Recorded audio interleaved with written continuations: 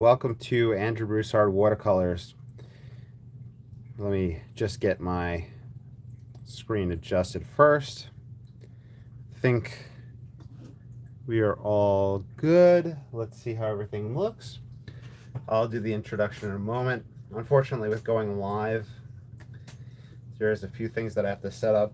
It doesn't let me set it up in advance. And if it does, I haven't figured it out yet. So if I go to my content and go to live, it's showing it right here. I can see the details. So I'm just setting everything up, and then I'll get started with introductions. I feel at this point there's no need to rush and get all hasty. If you're watching this at a later date, you can simply just fast forward past this part. Okay.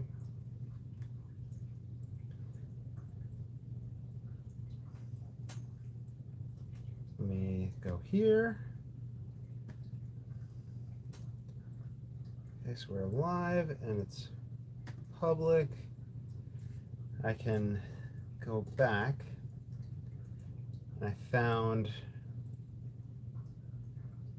view in live control room, so I found that last time. I think it's all the growing pains of filming live videos on YouTube and figuring out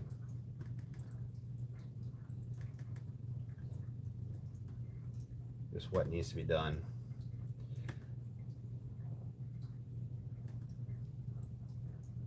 Stuff like this, like just setting up the pinned post at the top. It'd be nice if it would let me run it and not have to adjust it. Okay, so we're live. It's public. I have that pinned on there.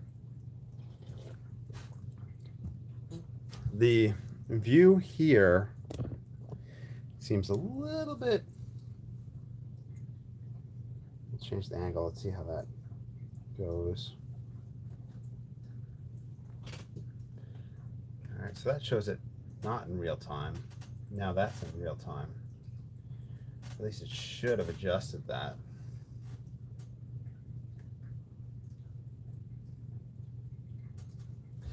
Let me put my hand there and see if it.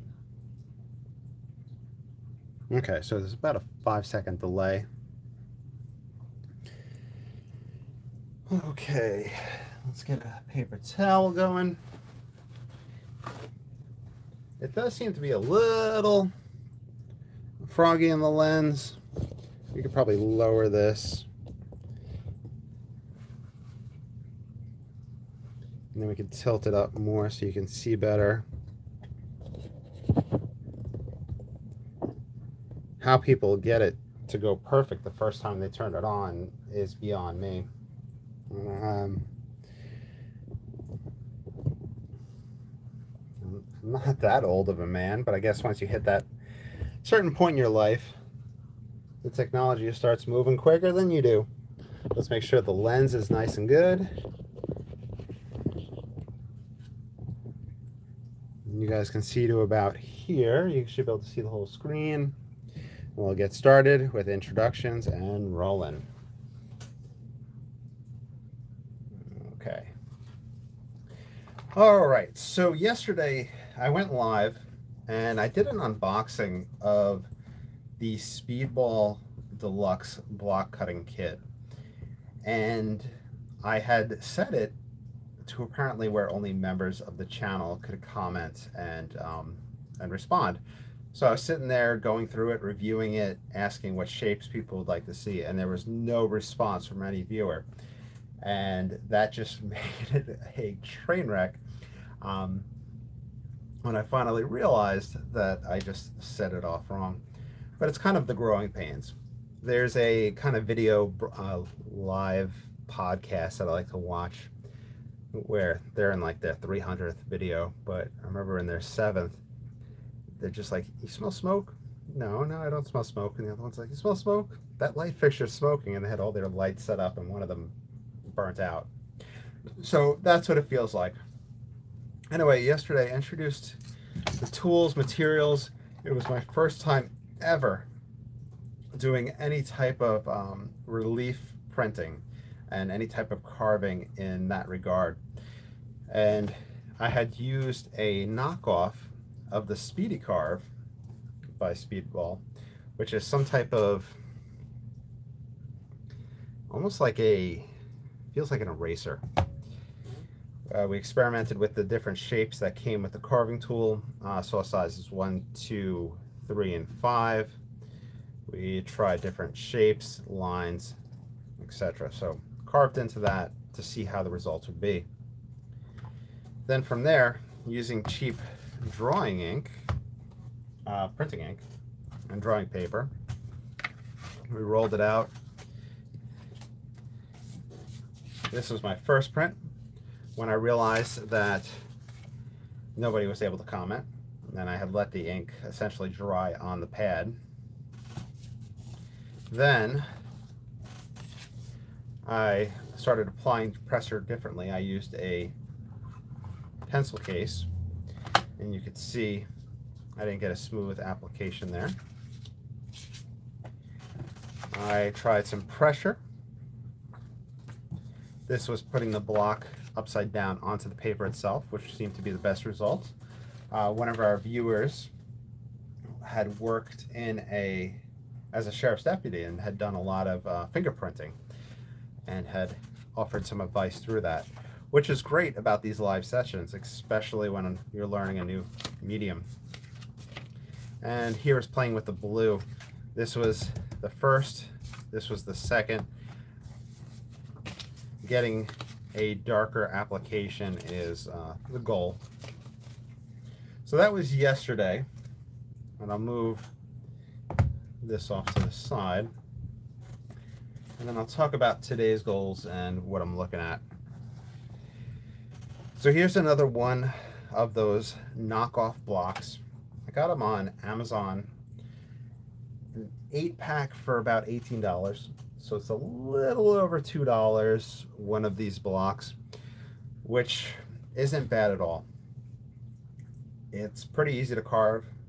That being said, the only thing I could think of comparing it to is carving wood as a Boy Scout, which was hard. So we'll see from there. I did a variation of drawings on it. I'll talk about that. It's 4x6. So a little over $2, sketched with a 5B pencil. And it seems like you could use anything to sketch. I also had taken a piece of paper, which I have right down here.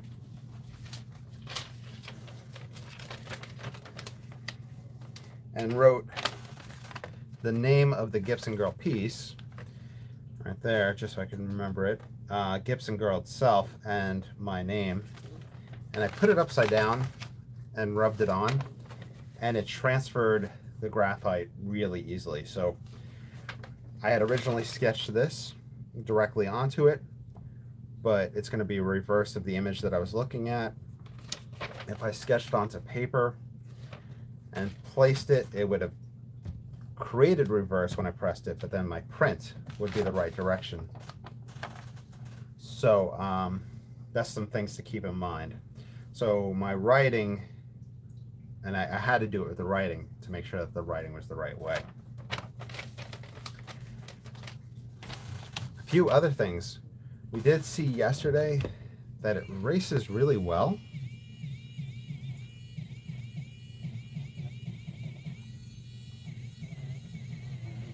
If you want to draw directly onto it.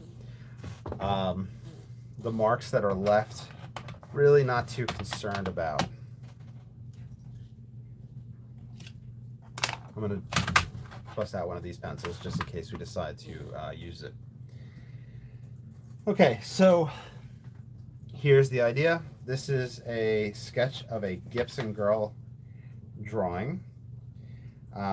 Gibson Girl, there's Charles Gibson, late 1800s, early 1900s, and he drew these women that were kind of depicting the woman of the time period, intellectual, active, etc. And they were featured, I think, in a lot of magazines. So I'm pulling up this image again on my Kindle just in case I need to reference it. And it's the eternal question.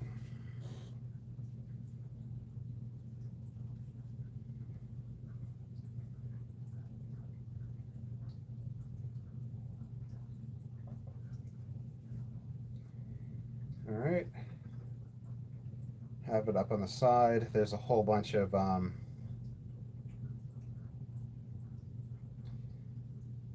different images of it on Google Images.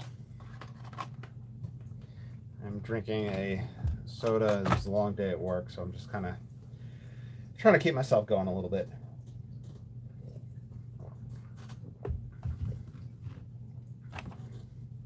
And we'll get into it in a moment. So last but not least, any other things I wanted to mention?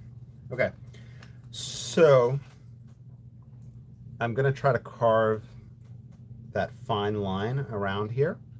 So I'm going to pull a lot of space out. Areas that I put in dark are going to stay. So I'm going to try to carve my light areas.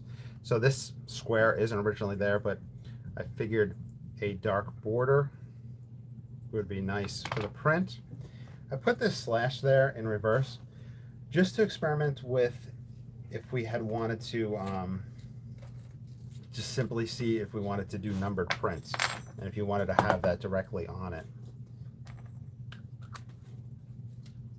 The lettering itself, I'm not sure if I want to carve the letters out or try to carve around the letters, but I'm thinking I'll carve them out, especially if I'm going to do the black around that. Yesterday, a lot of experimenting with the carving tool. This is by Speedball. Apparently these are great for getting started and they worked well for me. Experimented with the different widths and I did find, and I'm using this bigger one as an example, going down to those two edges was the max width.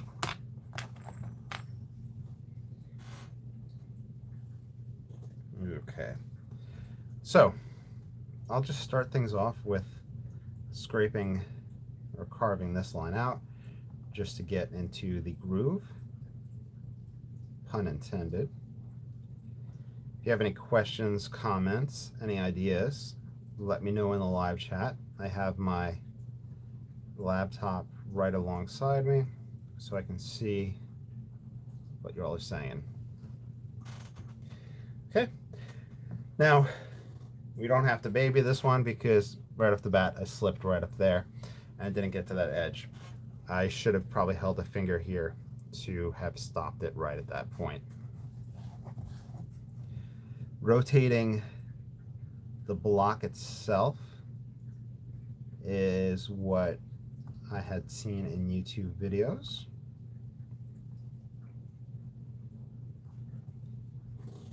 Okay, and that let me pull up right where I wanted to.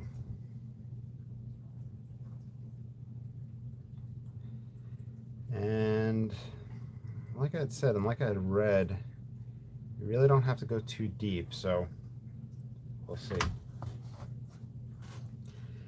There's somebody on Etsy who has just beautiful, beautiful lino cuts, kind of Art Nouveau,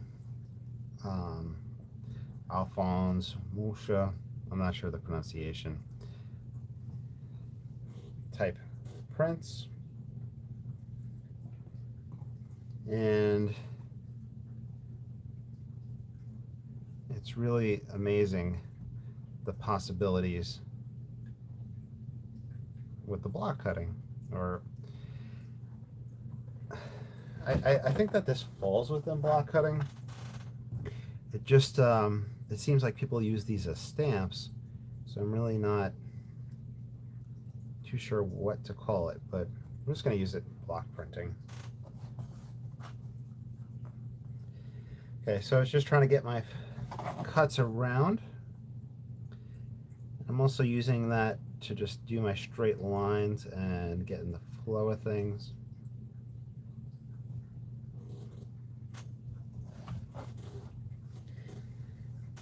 As we progress, we'll get to more detailed areas because you're just getting into flow.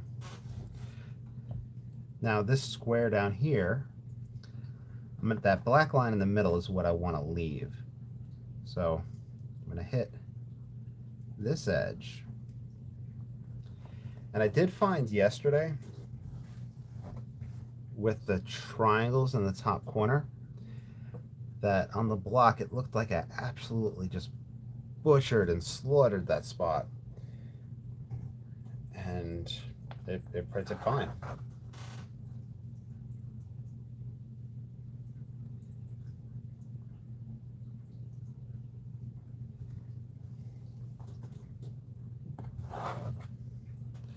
Definitely a slower, more relaxed process. I'm sure professionals have a pattern that they follow. Like if they remove large areas first or not. My idea is to use the number 1 along the edges of areas that I don't want cut, so I could get a nice line. And then I'll come back in with a bigger cutting tool for that excess area.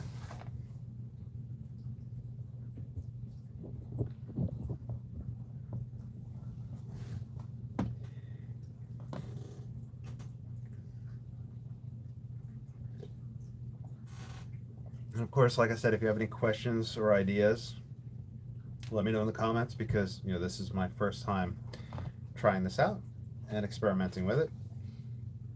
I had thought about maybe putting something interesting in this box, but I think I'll leave that be unless you all have any suggestions, kind of an Art Nouveau type shape to put in here.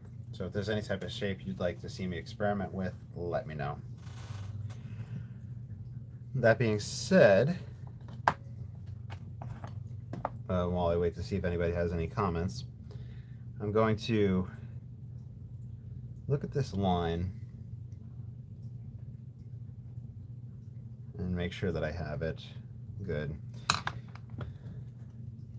going to use the electric eraser on it. I can erase completely, actually, and redraw that curve. So it comes in and comes out. So my dark will be my raised area.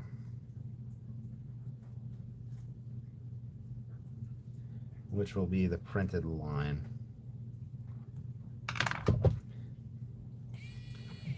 The profile is such a challenge for me, and why I decided to go for the profile, I don't know.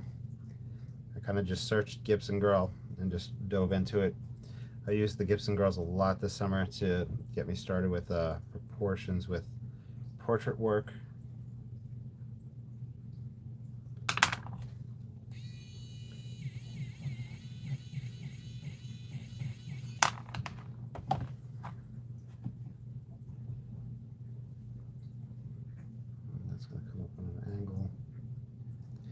We could probably cut it wider and then cut closer as we get to it.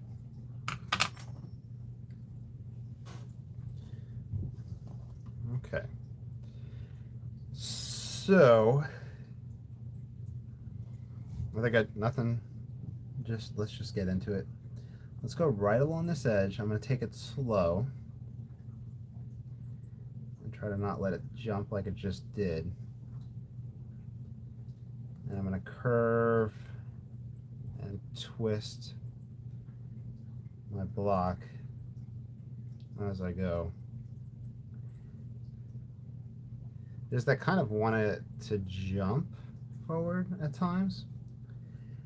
I think with practice and a steady hand,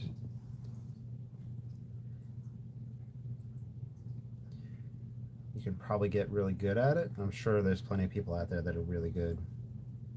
Of course there are.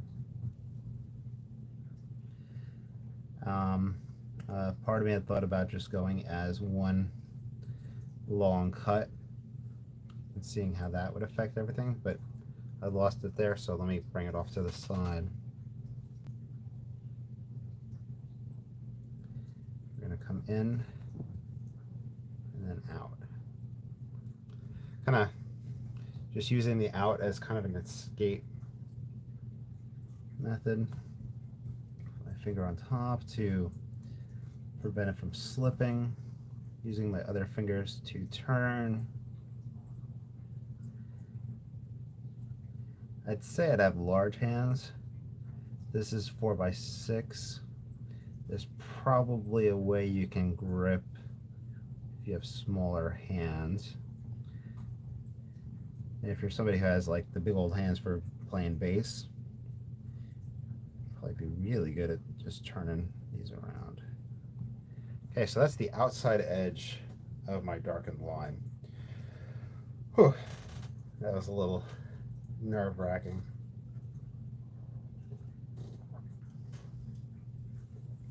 It's exciting though. It really is. Let's get the inside.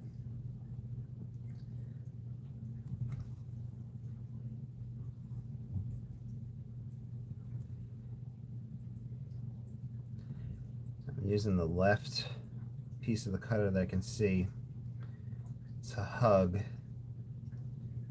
the right side of my line.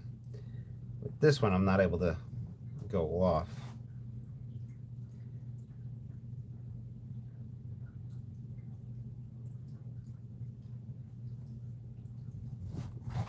Wonder if I go from this direction, it might be better.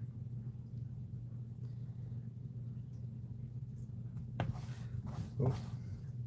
Let's see, before I start cutting, we come up high, got my dark eyebrow,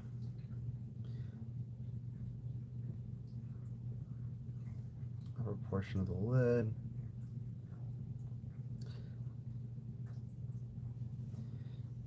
a little eyelash come out. So I'm going to go kind of really light along this edge at first.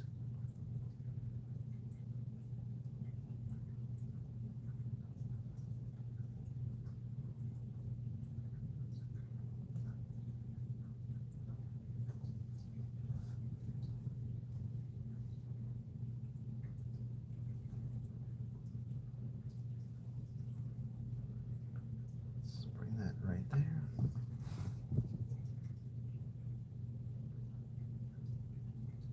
I'm going to bring this out into the face because I'm not worried about that.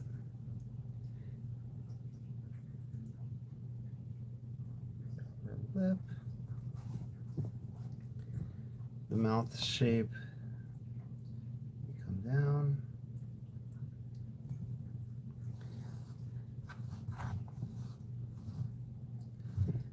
We come out here and go back there. And I think whenever we do like a test print, we can then see what needs to be adjusted. That was the part that I was most concerned about. One of the parts. Let's get the edge of the hair here. Maybe come down from the top behind the ear. And it might be interesting to kind of go in and instead of trying to get a consistent line, let's go in that fashion, just because the hair, the feathering, down there. Okay. Now, I'm going to take that same approach here, just bringing it down to this edge.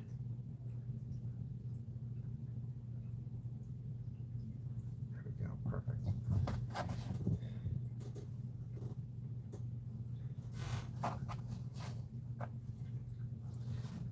do the back side of this hair.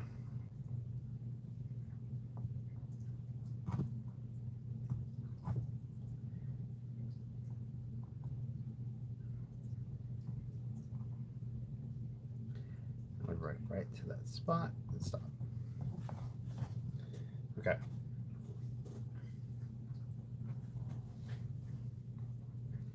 Let's do the inside.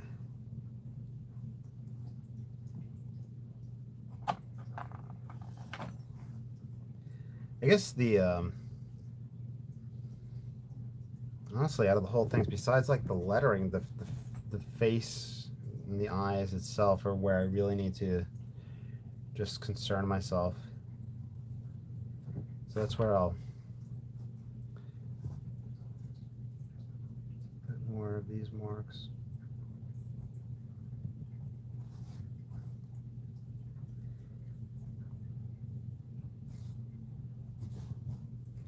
Of course, resting my hand on it and moving my hand around is going to cause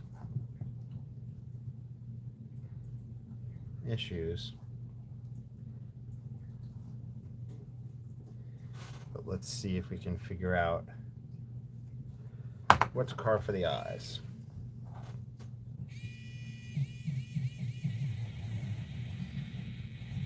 Just erasing it. There we go. See how easy it erases?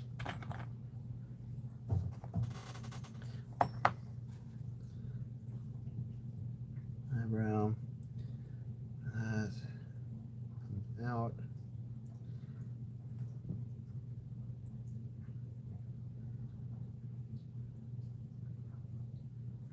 That needs to come up.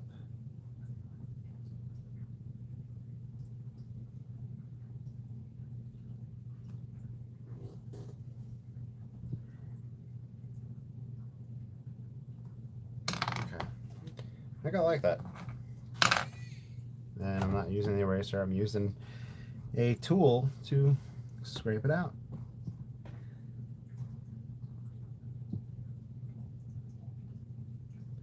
Just cutting that out.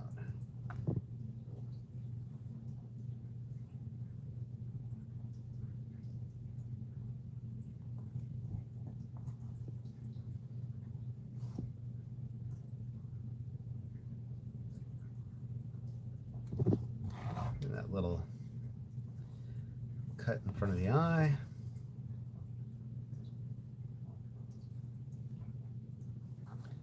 We go around the nostril.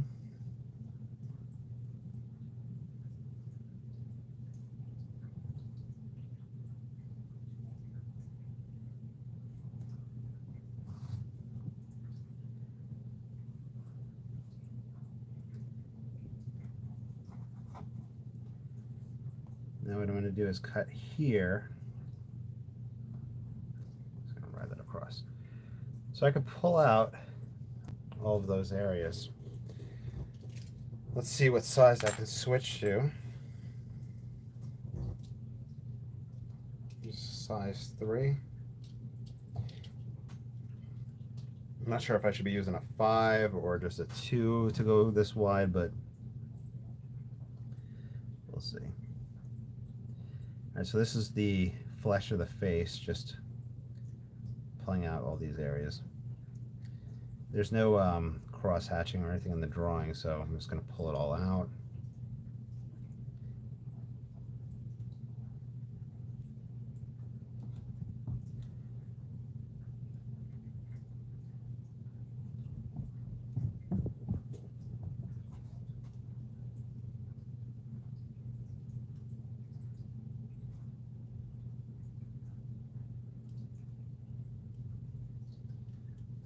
Ear right here, right behind it. This feels a little loose. Let me see if I can tighten this.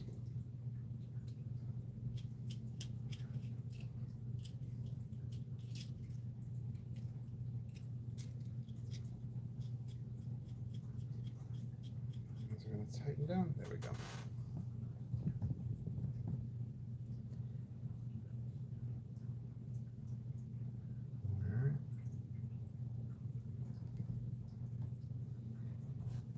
I feel like I should be using a wider cutter. I did pick up a second one. Oh, a set of came with two. This is for like if my friends want to try it out. It seems like a very hobby-oriented tool, and I think a lot of people who are crafty seem to enjoy it. So hopefully I can get a friend or two or a relative to hang out and do some carving with me.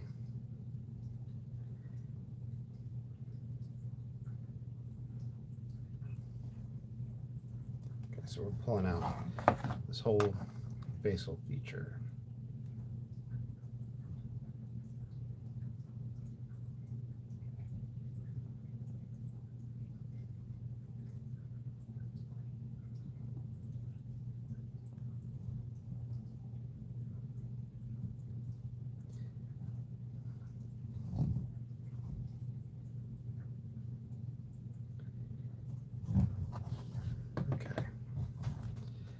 Let's get this out.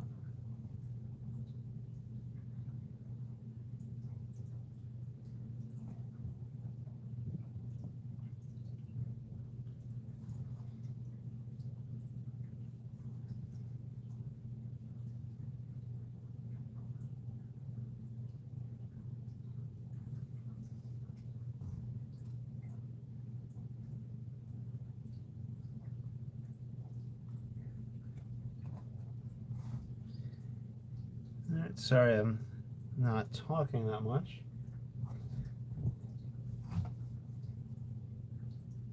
Let's go like that.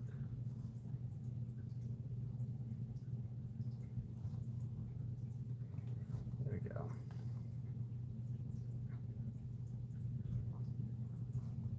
Okay, so we're just literally just chipping away at the bigger features.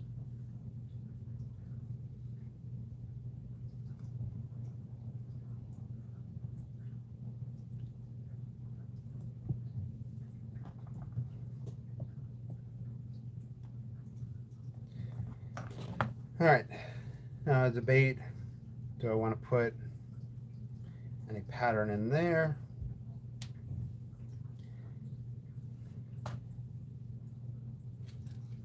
Why don't I switch over to the number 1, back to the number 1, and play with the letters for a moment.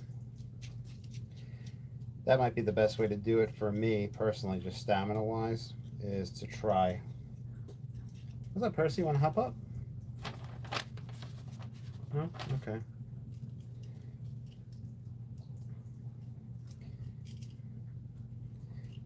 Let's just try to just go back and forth between the different mark making.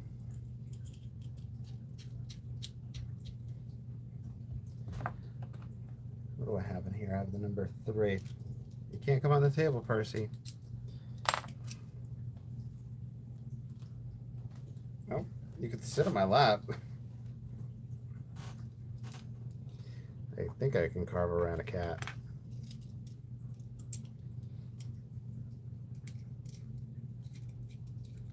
Hey, Percy Boo. You can sit. Sorry, I got a cat on my lap. And she just wants her way onto the art table. No? All right, let's go down here. Okay. So let's carve out these letters. I am going to carve out the black here.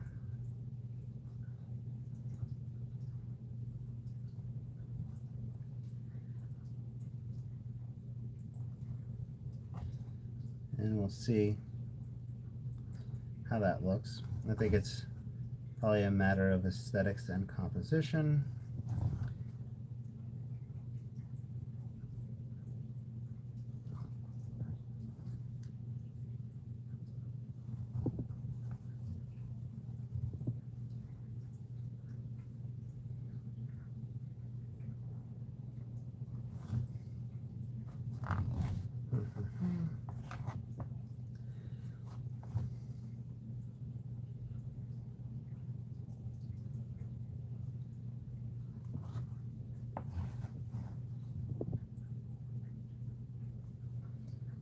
Small circle. Let's see if we can.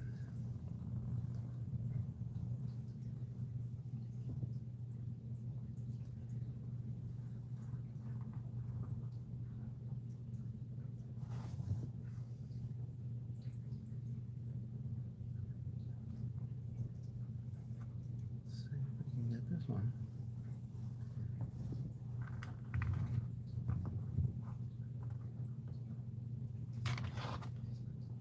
Curious how this will read.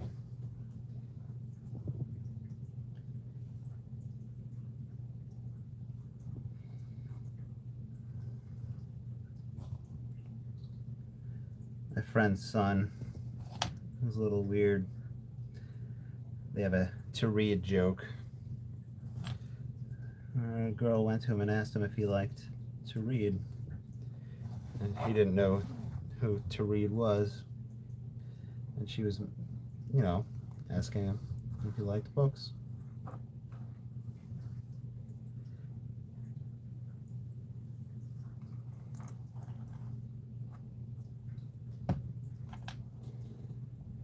Whew.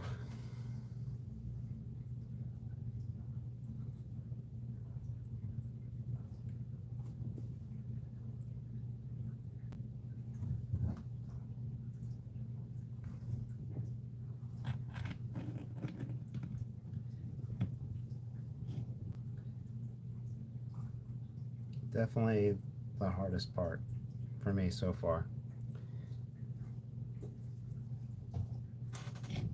I'm excited to see how butchered it's going to look.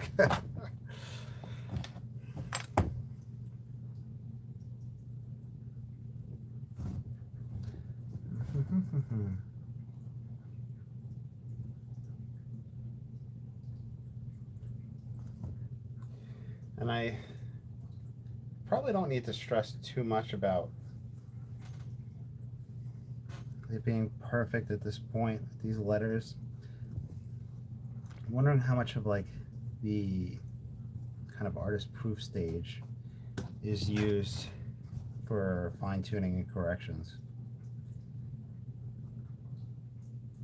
I think I started talking earlier about just all the different like smooth carves versus like the jagged carves that you'll see.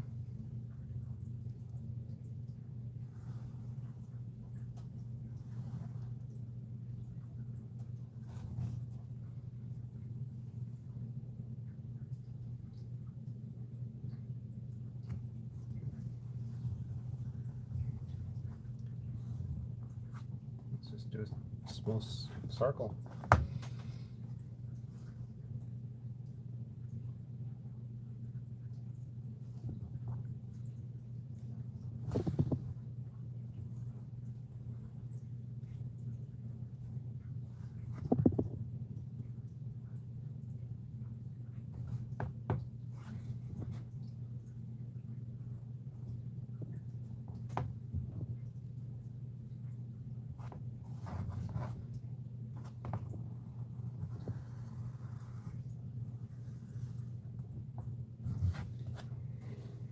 Whew. All right, let's try these letters up on top.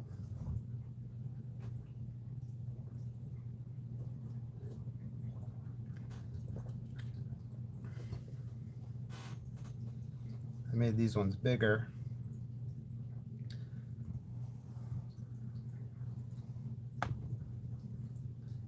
Probably be a lot easier.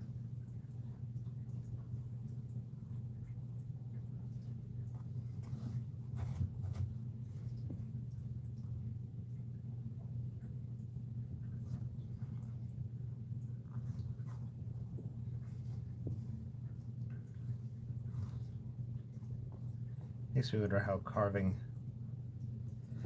linoleum would feel.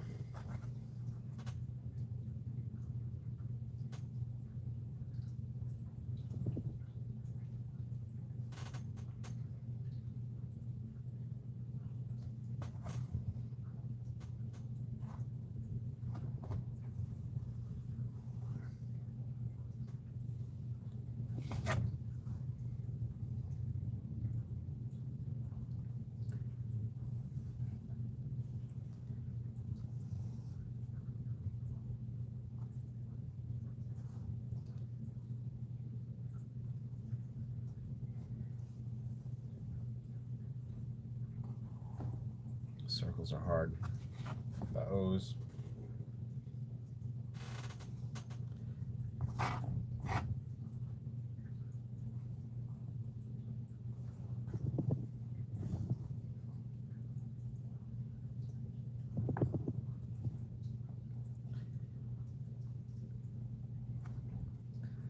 I'm excited to get to the hair to see what we can do there, but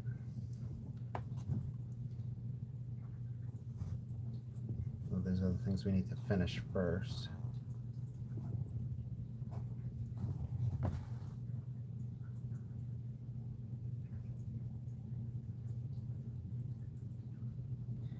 tell you right now, any lettering that I try from this point on, unless there's another method, I think that it has to be double this size if I want to get a curving flow with where I am at.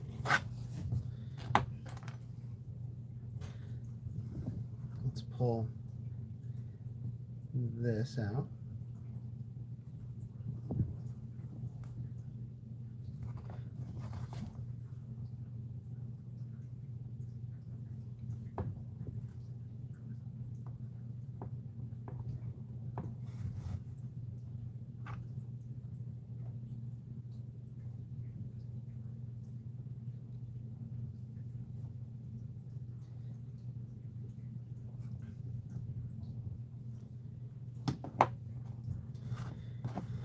Okay.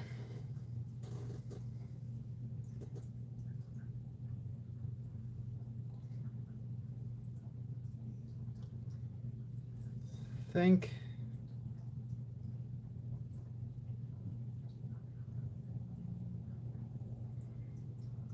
I want a shape here.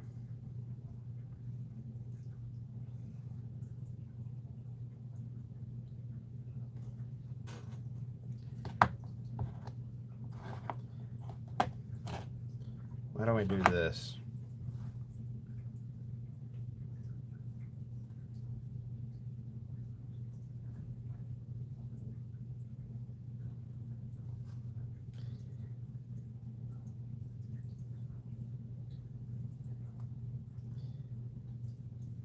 Just kind of a shape like that. We could put some little cross hatching in it, and everything else I'll pull out. There we go. All right, I went around this edge earlier, so I'm just going to use my water tool.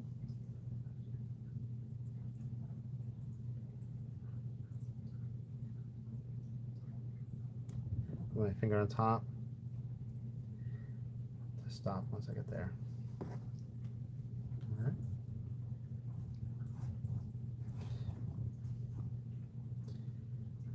On this edge.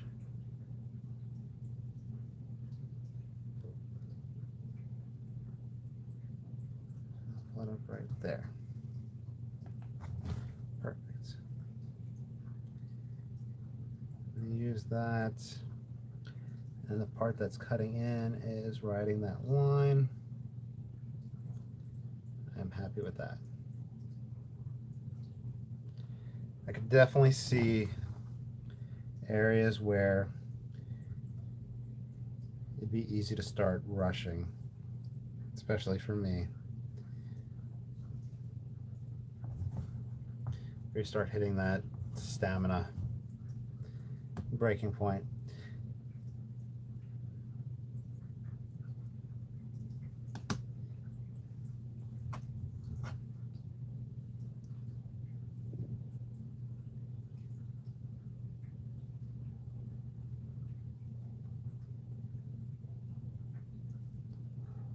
Hey, Percival. Let's bring it in. Hit that card. There we go. Hey, Percy.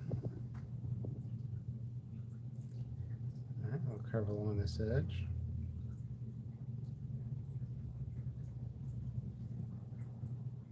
And we'll pull out the space between the hair and our little arch shape. This cutter works really good. Oh, Percy. Wait, are you trying to eat my paints? I was trying to stand in my lap, but you were in my lap before, but you were trying to just get in to the art table. All right, we had cut around the outside here. We're just taking it slow. Just guiding this around.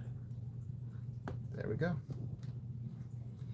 We might have a double line there, but that's fine. That'll be good for me to learn and see when that happens.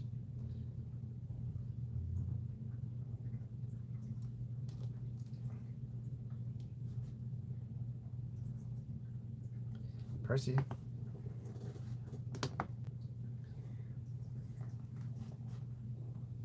Do you want to say hi to everybody, Percy Poo? Hi, everybody. What's the poo?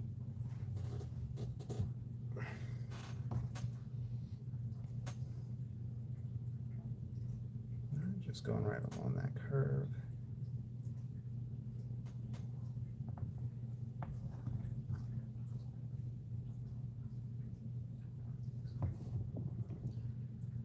All right, pulling all this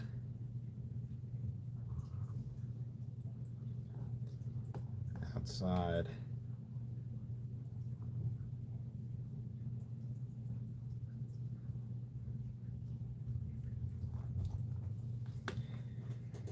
Okay. We're going to go along the face, but I'm going to need to watch out with the hair that's coming forward. I could also get the rest of this out too. Let's get this out first.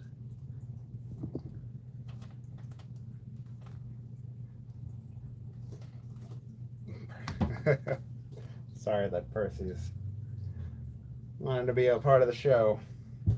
Oh, I think I just dropped Percy. Right there.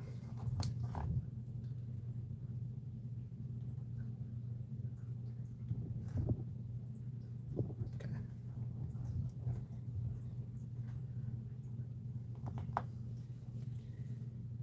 I'm going to want to twirl a hair or two as it starts to come off. So let's switch to the number 1.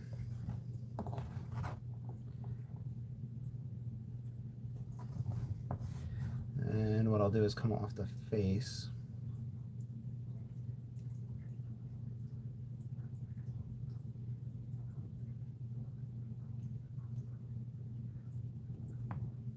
And just start cutting those out.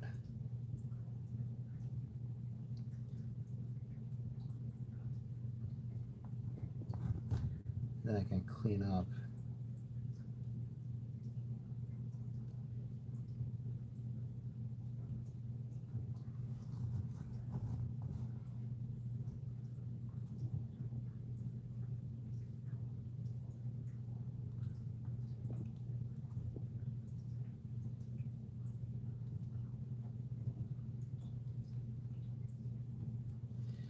This has to be pretty much a just hard pink eraser.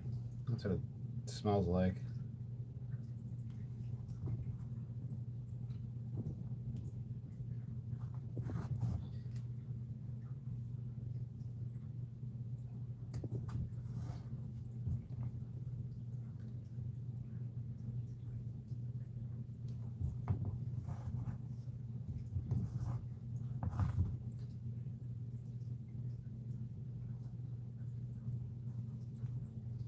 Just coming in a way. I have that outline cut, but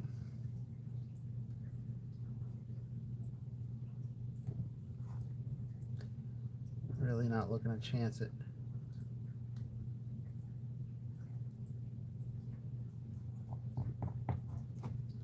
There you go, now we can get this out.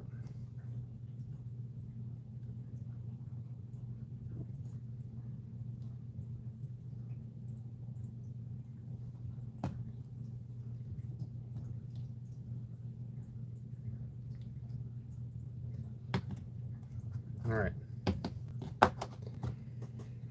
Now, I left these triangles, arches here that I just wanted to do. I think this is loose. A little bit of parallel line pattern with.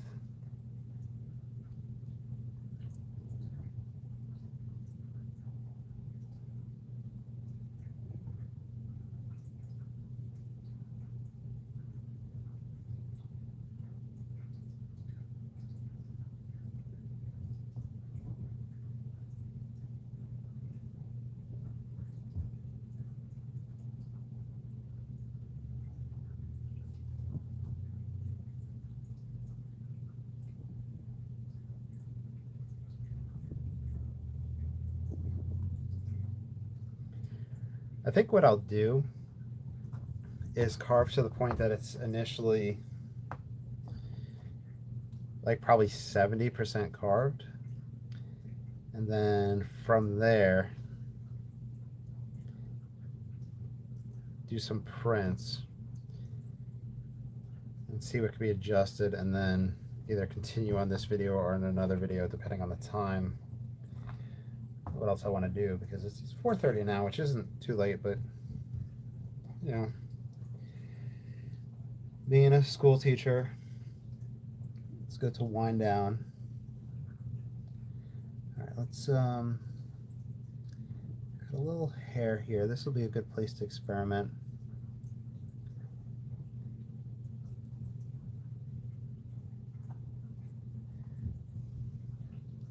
Maybe cutting the outside of the hair will help, because the rest of the area is going to be black.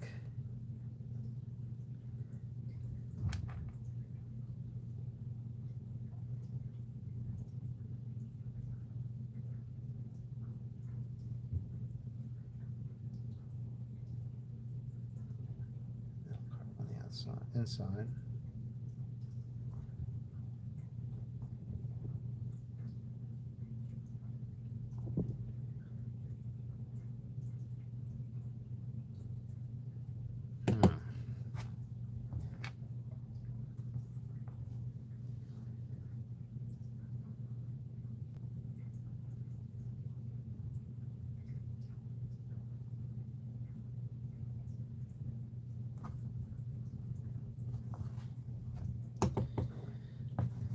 Okay, so around the nostril and the eyes are the next areas that I know that I have to be super focused on. So this whole area gets taken out.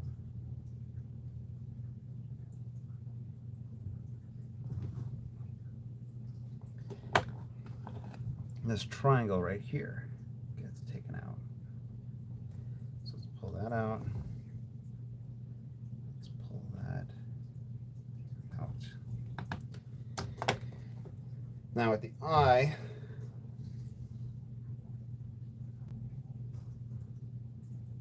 right there.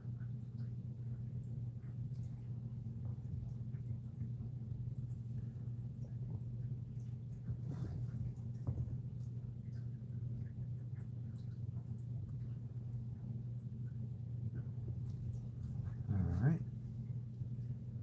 This little bit above the eye, eyelid. Let's pull thin line right there. Thin line. Thin line.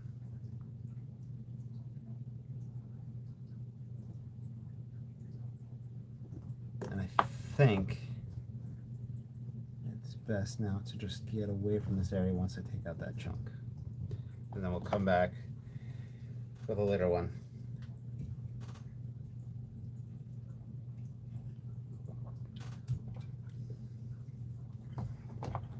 Now with the hair, my main focus is just pulling out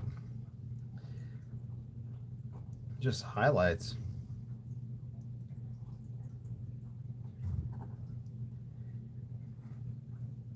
But now it's just getting the super nice smooth cuts.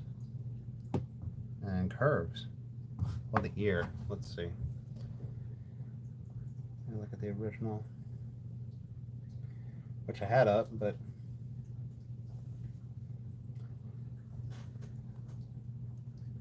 pulling out the inside of the ear right here.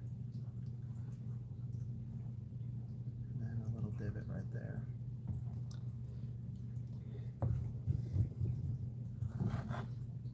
All right, so I'm gonna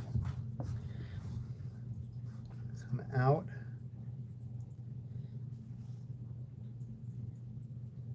In a few spots. Damn it.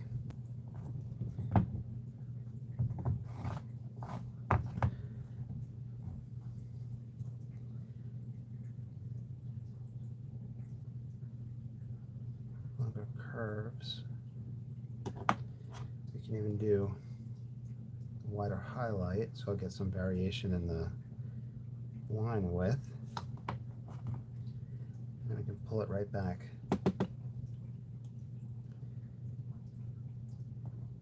Thin lines.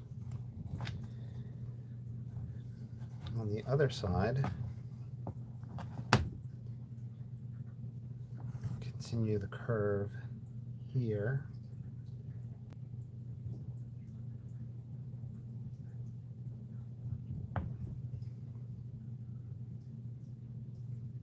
These are highlights. Gotta remember that.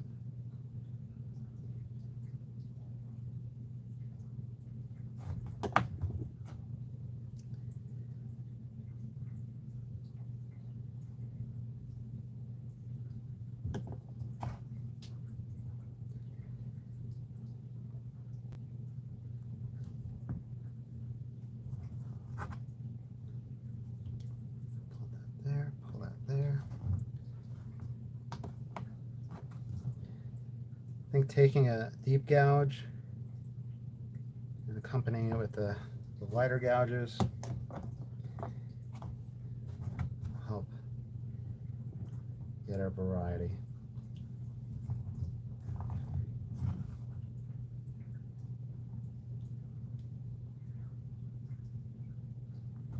And trying to just contour them.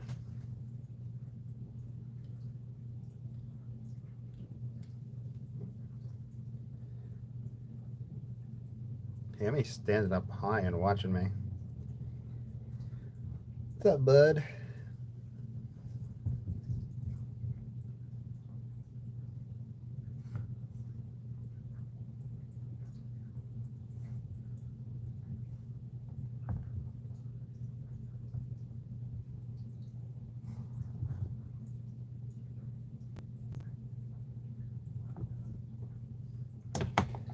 All right. So with those cuts,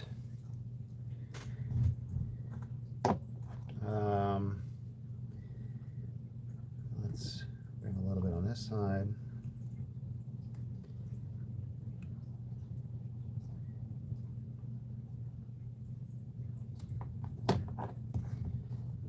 And take that wider cut and bring it down as a narrow cut.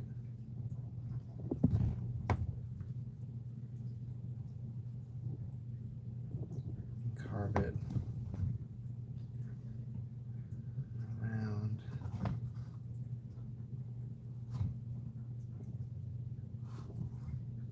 Into here. Take some longer cuts and just curve them around.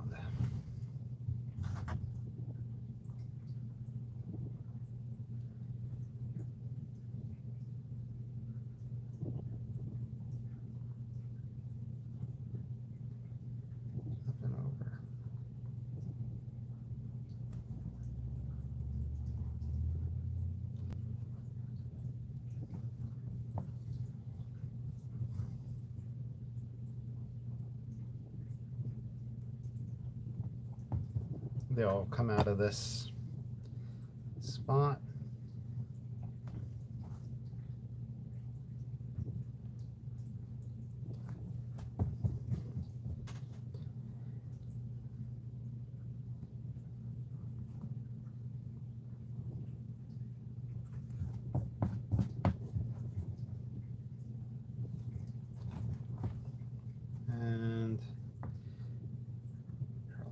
down.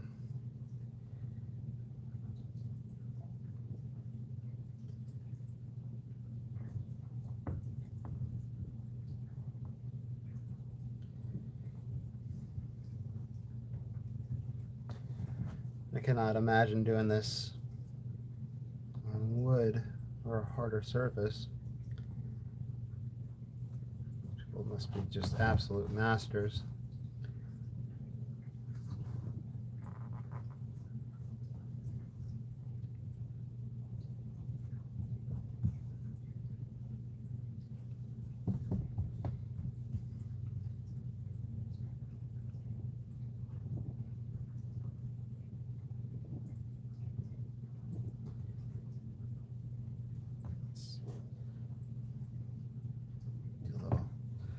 Off edge. Make some lines in here. Let me clean up a little bit so I can see a little bit better.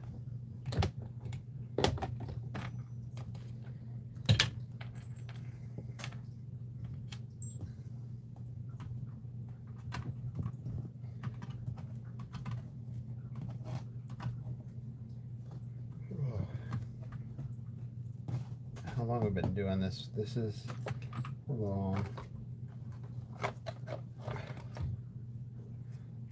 3:45. So okay, so about an hour so far of just kind of carving and chatting. That's not bad at all. Put this on the floor. The donk on the floor. I have a trash can right underneath the desk. It's actually not really a trash can, it's a litter container, which make great art room trash cans. Okay, back to my thin one.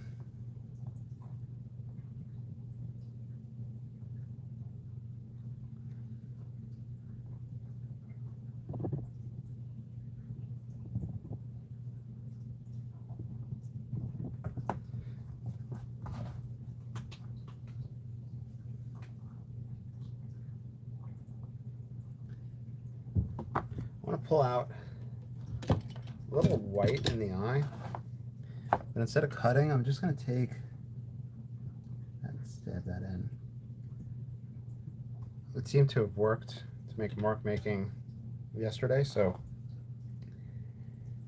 that will be the little trick we use and see how that works.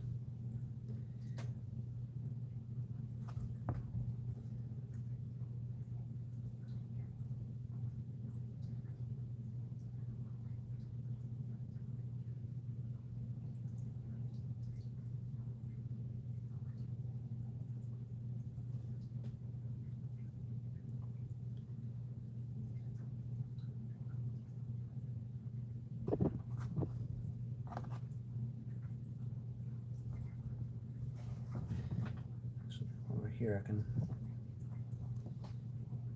Oop.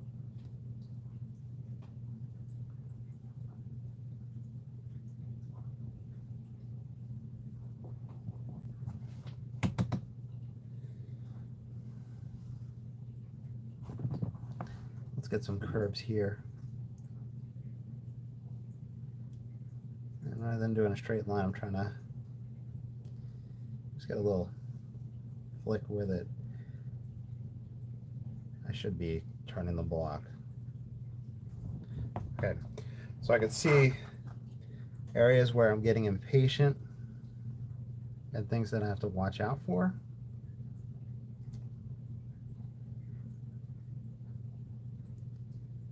Hopefully that impatience wears off.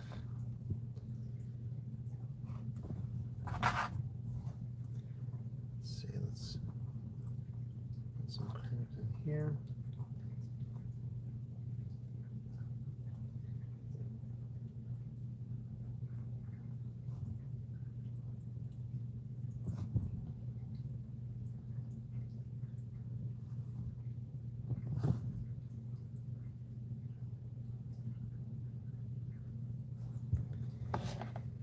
All right. going to take a piece of paper and just try kind of a rubbing. Let's see what we're looking like. Let's grab some Conte.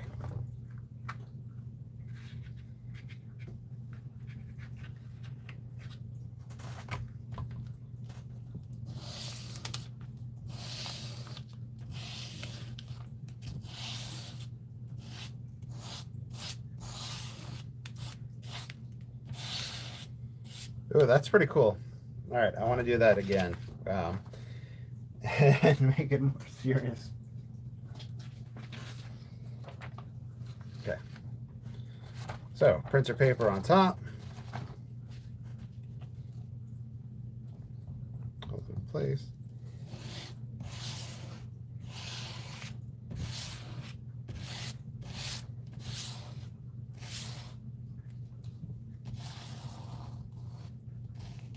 All right,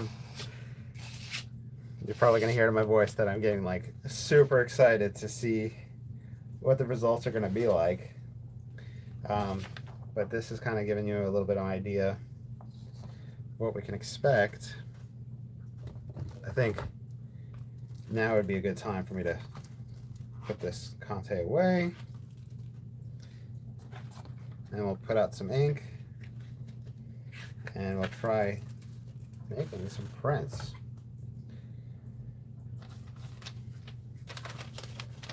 Okay. I had a paper towel. I'm going to damp it on a little bit.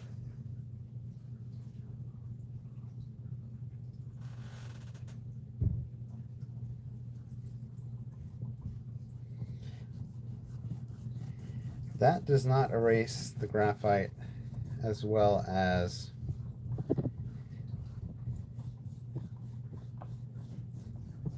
does with the ink. That's a shame.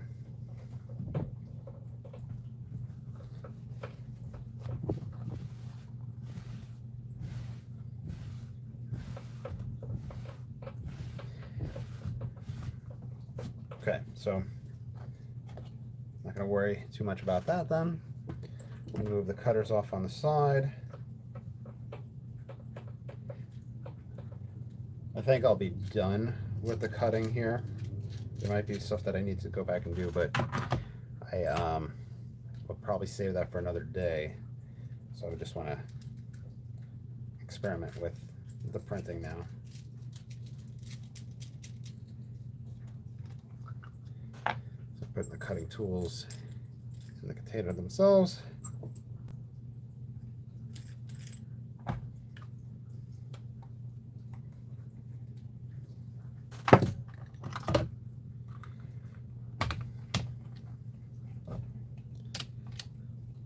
Grab some drawing paper.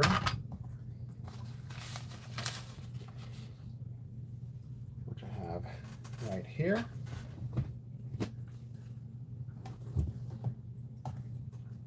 And we have the ink out and ready.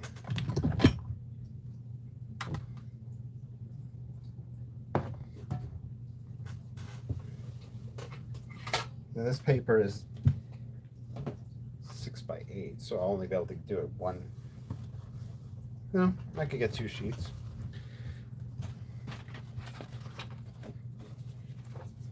We have 2 cuts from yesterday, not perfect.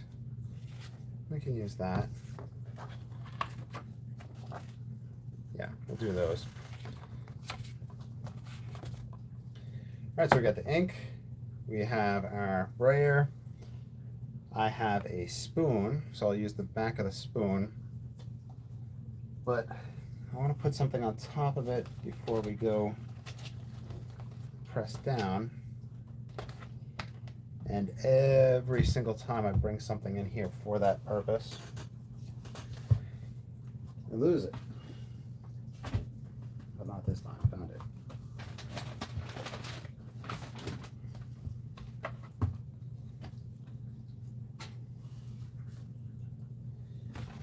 All right, we have that. Okay, let's do this. Ink, I don't know if there's anything I need to do, like shake it up or anything. Place it up. grab our brayer. We will roll the ink out.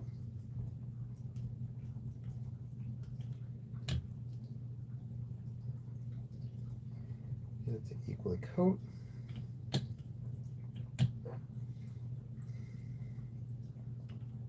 I think it's should be good. We're going to try a few different printing directions.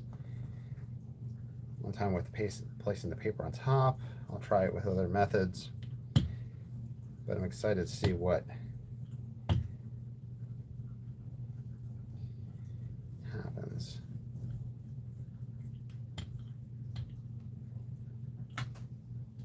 Okay. Paper right on top. Just going to use this heavy piece of cardboard. It's actually a book cover. And I'm just going to press down and see if I can get my equal pressure taking place. I'll try the spoon on the next one, and we'll see as we go. So lift it up. This will be our first print off of this. I'm excited. I'm pulling a print. And there we go. Inked pretty light, so I think I need to go heavier with the ink. Might also be the pressure that I'm applying, but I'm excited. And I'll look into more detail at the next one, because this is also kind of what I had seen the first time I had done the last one, where it was a light mark. So either it was light rolling or light pressure.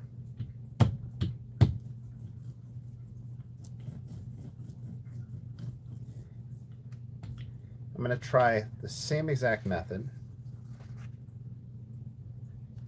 and see if we get anything different. This is just pushing down with my hand, and we're just using drawing paper.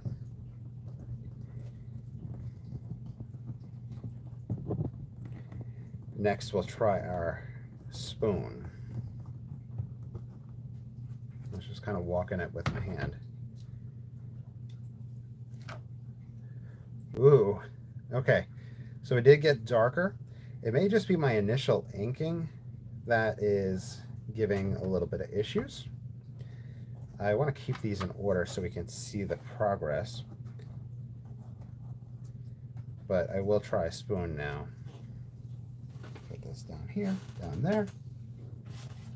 Grab another piece of paper.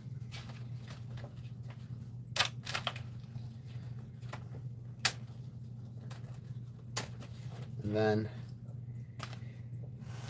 as the prints get darker, then I guess we could see what's going on overall. And then from there, we'll talk about what I could do differently. This one, grab more ink, ink it up. Oop.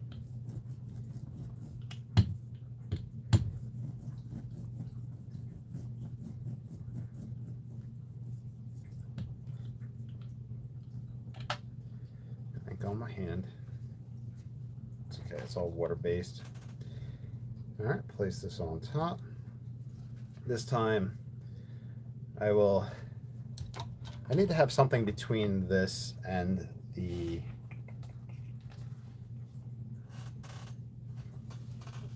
paper, the spoon. So why everybody says a wooden spoon, I'm not sure.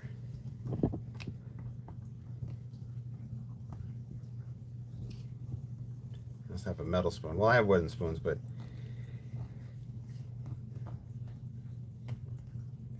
I'll get a dedicated wooden spoon for this.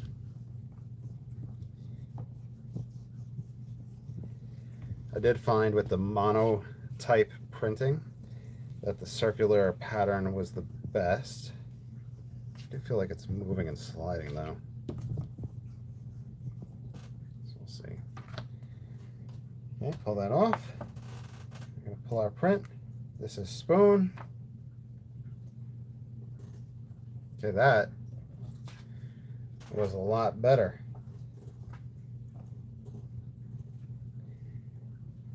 Let's go for one more inking, and then we'll look at them. Oh, I put out quite a bit of ink, so maybe I'll do more than one.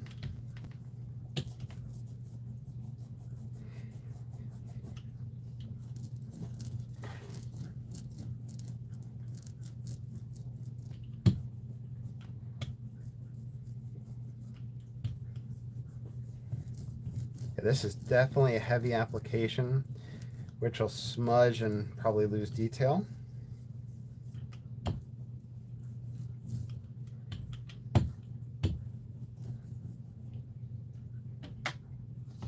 think with this one, I'm going to apply it. I'm going to try this guy and do a spoon on that.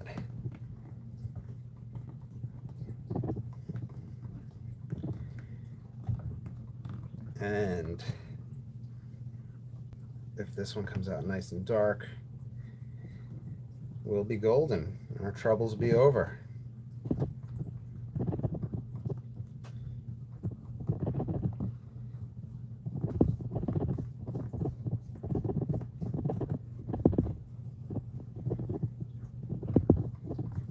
The directional lines, I did mention that I found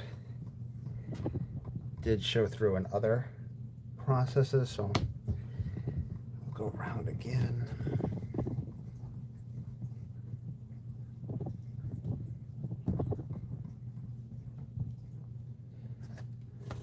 All right, let's pull that print. Oh, that's nice. I did see some lines fill up on that one, so put these two on the side. We have extra ink. So we'll go again. Actually, let's try another paper. I do have some paper cut to 5x7.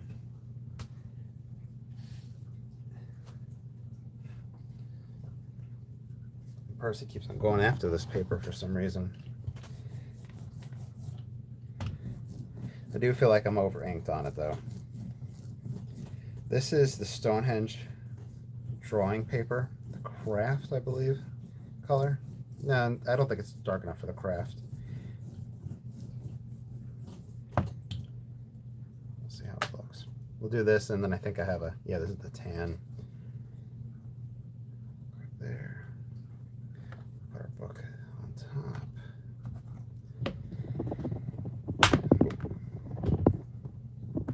That kind of gives you the idea how much pressure I'm applying.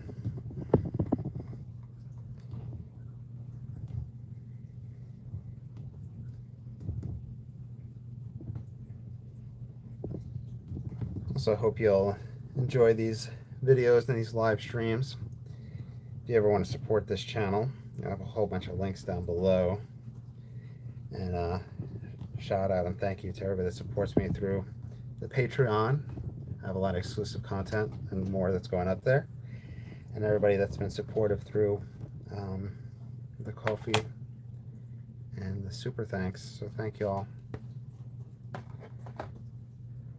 And we'll have some watercolor videos up soon. Ooh, okay. So that is the cotton drawing paper. And I should try one face down, so we'll do that. And that should be the end, and we can look at them and compare them. I could even grab the same color paper and see how that looks. But it did seem like the spoon method was what everybody was recommending online.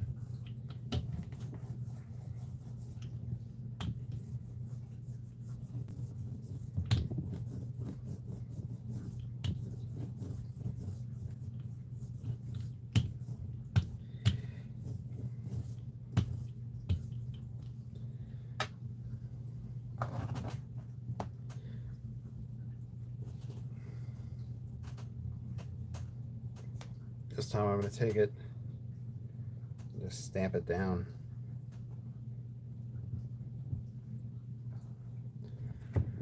I can't imagine we would get particular pressure spots coming down like this,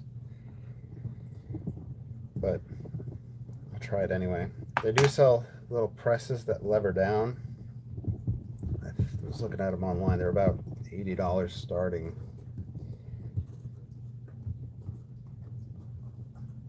That might be for down the line. Flip it over and pull that off. Okay, and there we go. So I'm going to lay out all the ones that we did for us to look at and compare. Do a quick cleanup first. So I've just been using the paper towels and water to wipe these up, and it seems to be working well enough. How far back you're supposed to clean them, I am not sure.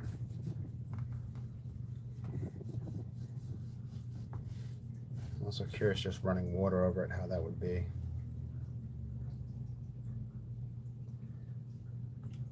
But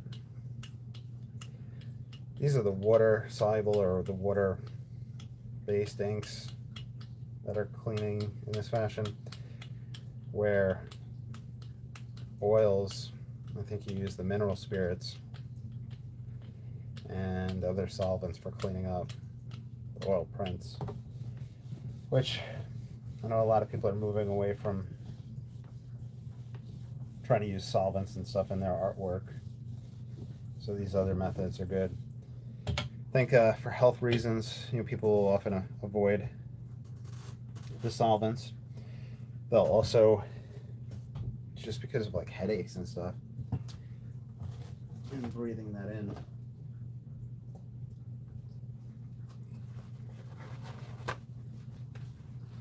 Okay, almost done cleaning up, but that's going to give us space to lay out all the prints that we did, to compare them and to see what needs to be taken into account in the future.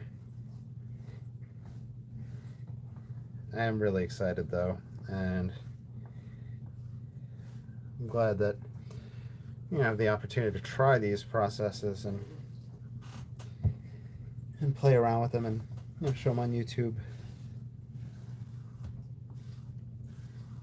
Look, the pencil marks are still there.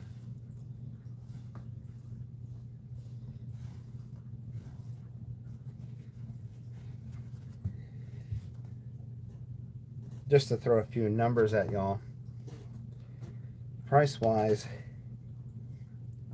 the kit with the ink and the roller and everything on Amazon is sub 50. If you look on Blick, it's about 50. If you look on other art websites and art stores, it's about 60, I'd say. So for the kit, the price, not bad at all. I think it's definitely worth it. It does only come with the one pink block and the one linoleum block, which I haven't tried the pink block or the linoleum. I bought this pink block off of Amazon, and I mentioned that earlier, in a set of 8 for about $18, so about $2 each. I think you could buy the pink blocks and all the other carving blocks for cheap as well. And in a lot of the reviews, people say that they wish it came like any of the kits. They said that it wish it came with more than one. So I think after that first stamp, after they tried it out and understood it, they wanted to jump into trying another one, which is obviously makes plenty of sense. You want to try it out and play around with it. So keep that in mind. The cutting tool comes with a kit, but I had seen it on Amazon for $12, Blick for maybe 11, so a little bit cheaper on Amazon, on Blick, or Jerry's, and probably other art stores like Jack Richardson. Is that what it is? Jackson Art Supply.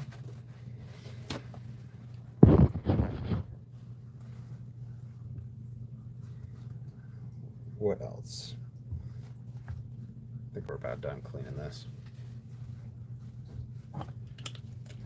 Should be done cleaning this too. Yeah, so the carving tool, they have some knockoff, no-name brands on Amazon, but the reviews all say just go for the Blick one. And then in other areas where it's like, if you're a professional artist, I think you go for Japanese woodcut cutting tools.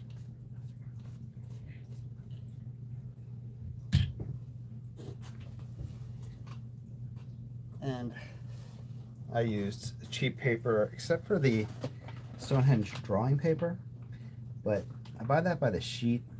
I'm going to say that's about $4 for a large sheet. And yeah, so $4 for a large sheet, but I only used a 5x7 piece. Okay. I cleaned up and talked about that. Here are the two prints on 100% cotton drawing paper. Looks like they are different toned papers. Getting a smooth print, I'm having trouble with it, where I am not sure if I'm over applying ink or not. Maybe I need to apply more. We'll get an idea.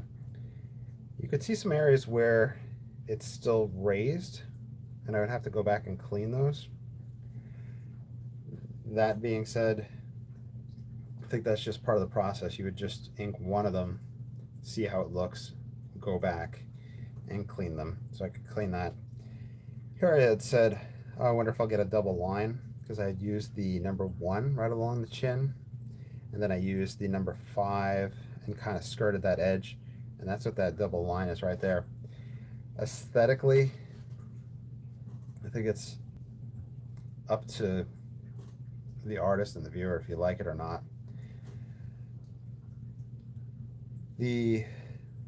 Trying to carve the lettering, it's funny because it looks like my handwriting, but it looks a little jagged. I'm not sure if I would try this, or it almost kind of gets jagged to the point where it feels like it's Mediterranean, like a Grecian, with those marks.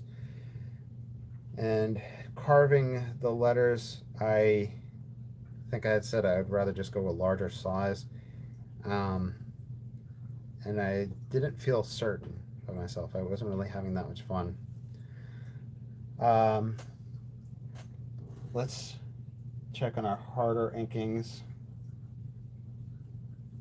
on cheap drawing paper. Now I had went in and used the drawing, the dip pen needle, glass dip pen, to poke a hole in the eye area. And you can see how it was successful right here, but it wasn't successful on this one. So that might have been potential over inking and filling in that spot, or it just smudging out. Then we have the first two prints that we had done, and it seems like initially I am just not putting enough ink out. Moving things out the way so we can see what happened. Yeah, so here's my initial, and it went too light. That might be just probably good just to get ink on there and then see what I need to clean up. I do like the curvatures that I got in the hair though. Using the number 5 in the hair, as well as the number 1. Gives you a nice variety there. Working the eye spot, I had used the eraser and went back in with the drawing, the pencil.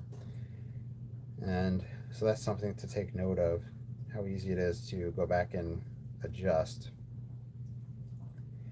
I'd put this little box down here, just experiment if you were ever wanting to number prints, like 1 out of 2, if you'd want to do it directly in it or not. Okay, let's see. So we inked heavier, heavier, heavier. I believe we started using the spoon with these, so the spoon was definitely helping. This one I had placed the block face down on. Here is, I'll have to look back and see, but definitely a lot of variety with it. I think that this, between these two, are probably the best. And I'll have to clean up those spots and just do more inks. Yeah, look, if you look here, we have all these extra lines that didn't show up on the other one, so there must have been a lot more pressure applied, or the ink was catching on to other spots.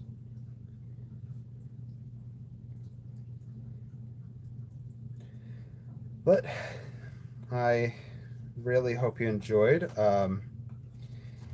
Learning a lot with this process.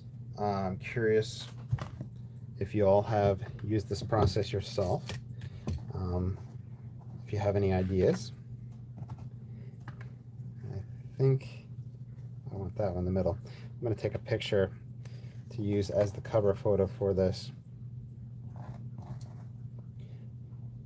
And the Gibson girl was a really fun reference to use. And it's cool how it kind of came out Art Nouveau feeling. And I mentioned I'd seen somebody on Etsy that had done Art Nouveau prints. They're definitely professional. So I hope you all have a good day. I'm going to sign off. Thank you all for watching and following along with my experiments, just seeing what I'm up to. And I'll be back with some watercolor painting videos. Let me know what you would like to see in the comments down below. Have a great day and take care.